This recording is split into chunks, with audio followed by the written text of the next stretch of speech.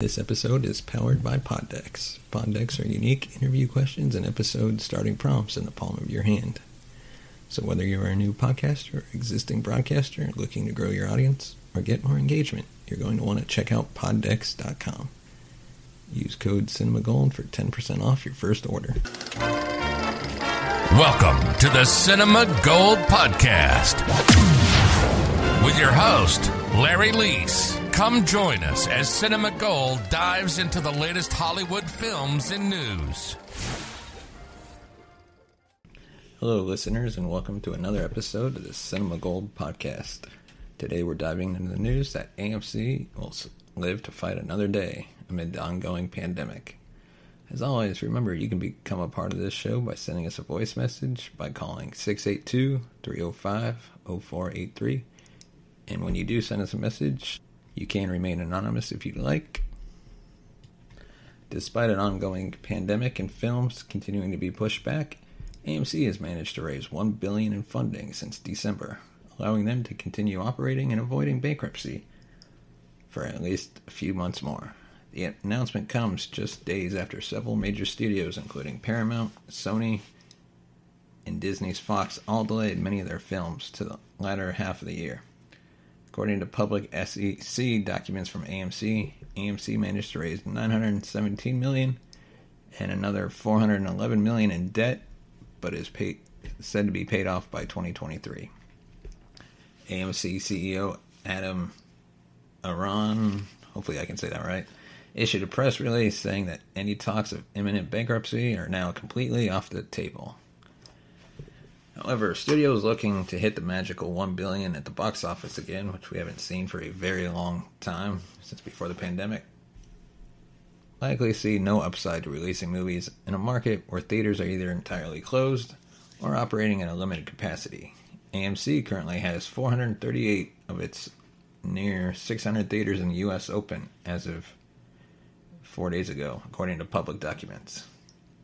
Theaters that remain closed, however, exist in some of the country's most important major markets, including New York City and Los Angeles. As such, AMC theaters had reported an overall attendance decline of 92% compared to 2019. Other films that studios are less positive will come with a guaranteed return on investment are being sold off. Netflix just acquired what was once known as Connected and now becomes The Mitchells vs. the Machines, directed by Phil Lord and Chris Miller from Sony. While the theater chains and studios struggle to figure out when they can start ushering people into theater seats to watch films, streamers like Netflix continue to thrive as people try to find new things to watch while being forced to remain home. Cities across Europe also have enforced even heavier lockdowns as COVID cases continue to rise, meaning that trips to the movies are not happening anytime soon. Key markets in the U.S., including LA and New York, continue to keep theaters closed. However, it's possible if more people are vaccinated by summer, things could change, but it's doubtful. I don't see us going back to normal until at least a year from now. And now we're going to take a short break. And our other main topic today is the big news that NBC Peacock has acquired WWE Network. NBC Peacock continues to offer a good amount of entertaining content, and now they can continue to build up their library by becoming the exclusive U.S. home for the WWE Network. And if you don't know what the WWE is, it's World Wrestling Entertainment. NBC has steadily built out its library of content and introduced different payment levels to appeal to a broad range of potential users. A big part of that appeal has been exclusive rights to properties like The Office, Parks and Recreation, and now WWE.